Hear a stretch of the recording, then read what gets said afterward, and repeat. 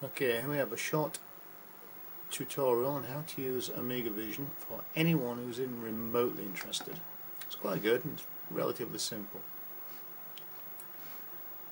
I won't go into loads of detail, but I'll just show you quickly how it's done. First off, we need to pick an image. Now I've already got some.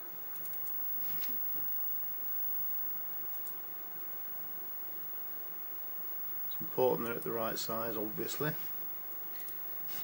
So this screen requester here is saying that it's going to display an image for us, which is fine. So now we need to make it pause before displaying the next one. So we'll put a wait requester up and we'll say 10 seconds or a click of the mouse.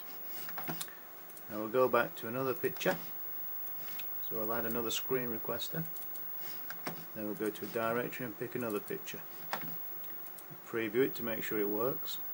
There you go. Well, that's a poor one, but it doesn't matter.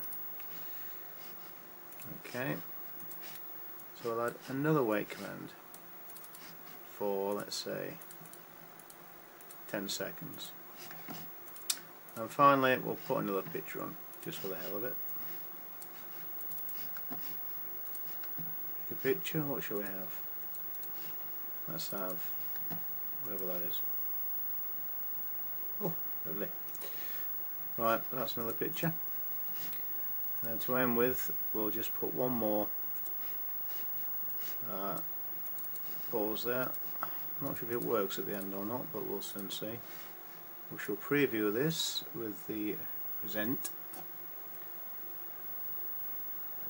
Now you could add music, you could add animation at the beginning, you could add text files, you could add pretty much anything you like.